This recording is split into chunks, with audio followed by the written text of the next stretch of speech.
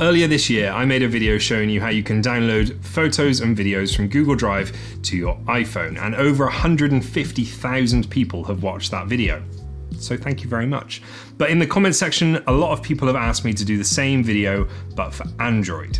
It is a slightly different process to on the iPhone, and we're actually going to be talking about Google Photos as well. So if you're using Google Photos and you want to figure out how to download all of your photos before Google start charging you for it, then this is the video for you.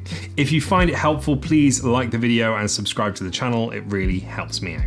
Let's jump onto the phone and we'll get started. As you can see, I've taken a couple of test shots and uploaded them to Google Photos. We've got a couple of pictures of my camera, a couple of pictures of my keyboard, and a short video as well.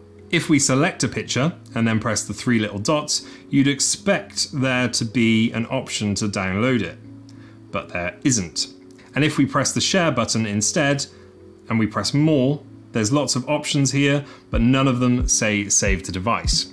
Fairly annoying. You're using Google Photos to back up all your videos and photos, but there seems to be no way to download them.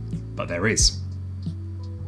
So you will need to download Google Drive as well. So you'll need Google Photos and Google Drive, and then select the images that you want to download. So we're going to select our video and all of our photos. Then what we're going to do is press the share button at the top and then save to Google Drive. Then we're going to select where we want these photos to save to. So I've made a folder in my Google Drive called Photos, which is currently empty, but you will have to set this up yourself. And we're going to select the Photos folder and press Select. Then we're going to press Save. And then it's uploading all of those photos from Google Photos to Google Drive. This is a bit of a strange process, but it's the only way that I found that it worked. So now if we go to Google Drive, we can see that all of these images are uploading to our Google Drive. We've got our video, and we can select pretty much as many images and videos as we want. Then click the three little dots in the top right hand corner, and then you can press download. 10 items will be downloaded. See notification bar for details. So we can see that they're being downloaded. And then if we go to our Files app and go into Images or Videos, you can see that all of our images have downloaded successfully, and then you can click to open them. We're going to open them with Album.